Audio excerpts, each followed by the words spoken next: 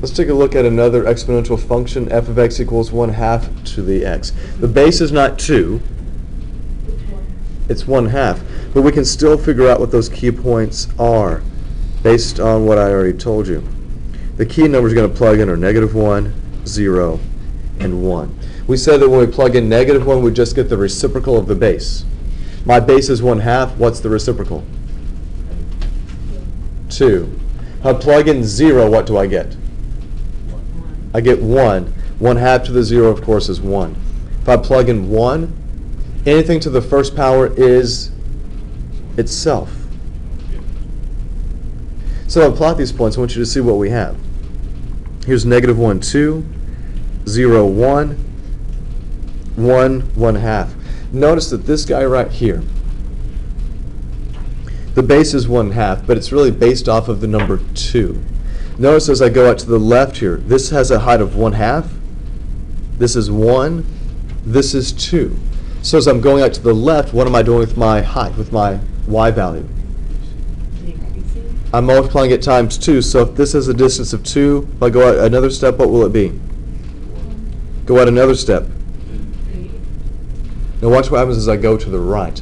My base is 1/2. What's half of 8? 4. What's half of 4?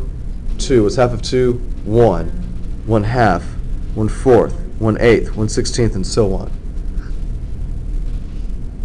You get 1 or 2 points here, and you know what the base is, you can get everything else. So we just very gently, carefully draw this picture. Just like before, we will still have your horizontal asymptote of y equals 0. You all agree with that? Is there a vertical asymptote here? Okay, so for the -1 equals 2. Hold on a second. The answer is there's no vertical asymptote, right? No, because it's your domain is... The domain is all real numbers. You can't have a vertical asymptote. Ivana, what's your question? What did you say? Everything by what power equals what? I'm sorry. Like, I know it's 2. Like, I know how you can... The 1/2 is based off of 2. It's just 2 to the -1. So it means as I move to the left or to the right, I'm either multiplying or dividing by 2 every step I go. Since it's 1/2, you can think about it as multiplying times the half as you go to the right, multiplying times 2 as you go to the left. If it were 3 or 1/3, it's going to be based off of multiplying or dividing by 3. And then here is the computer version.